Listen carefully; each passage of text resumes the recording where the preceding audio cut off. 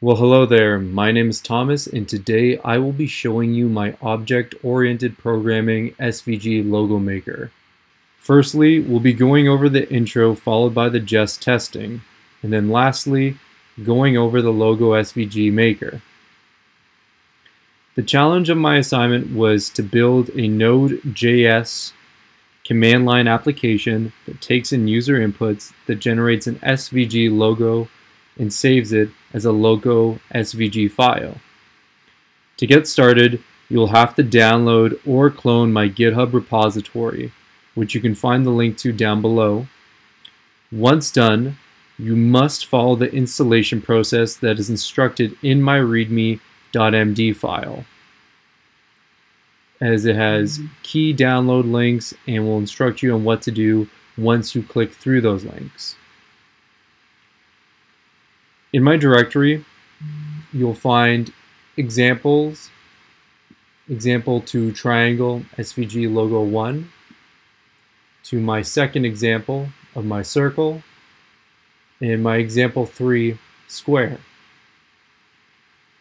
You can find my library, which will contain my shapes.js, my shapes.js test, which we'll be passing a Jest test through later, the module nodes, or node modules, which is currently being git ignored. So we also have the git ignore in here.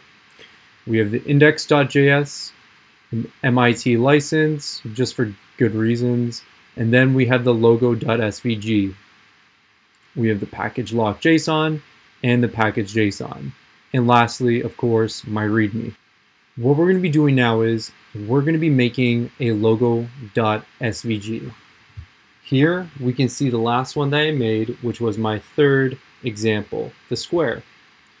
So to get started, you're going to click over the index.js. You're going to right click and open an integrated terminal. By the way, I'm currently on Mac, so just a little FYI.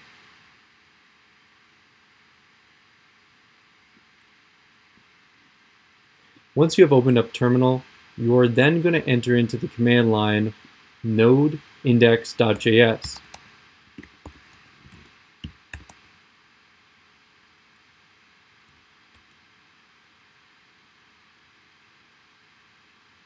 From here, you're going to get the inquirer prompts for text.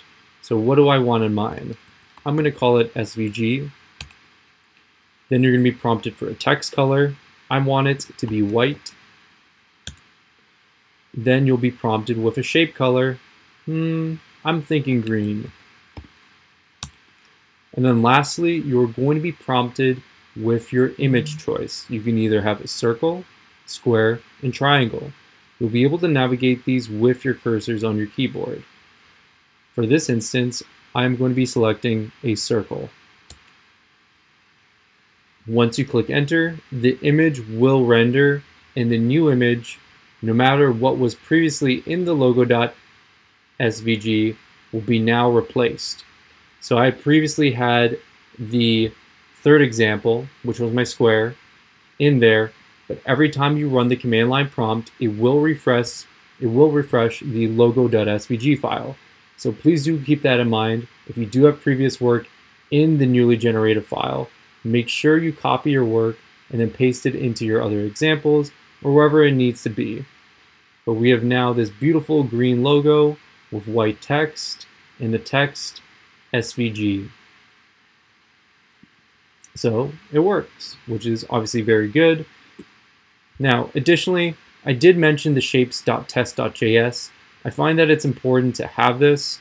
We can run the npm test for Jest to see if my code is going to work and render the image, as it correlates the shapes.js file.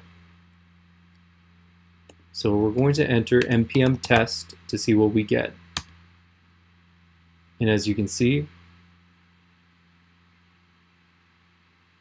it's running and it has passed. So that means the circle renders correctly, the square renders correctly, and the triangle renders correctly, according to what I've given it within my shapes.test.js and shapes.js. Now, I understand that this can be a bit of a hard assignment to understand, which is why I wanted to make a walkthrough video. So as long as you follow my README, look at my repository, and go through the walkthrough video, you'll know what to do. You're more than welcome of leaving a comment down below in my YouTube, and I'll get back to you as soon as possible. Not only that, my README does have my work contact email, so you may reach out to me for further assistance. However, my GitHub repository is public. Everything is up there, and you'll be able to see my code whenever you do need it. And you can see my code for inspiration and anyone else on GitHub, which is why I love using it. Anyways, guys, thank you for watching my video. Take care and have a good day.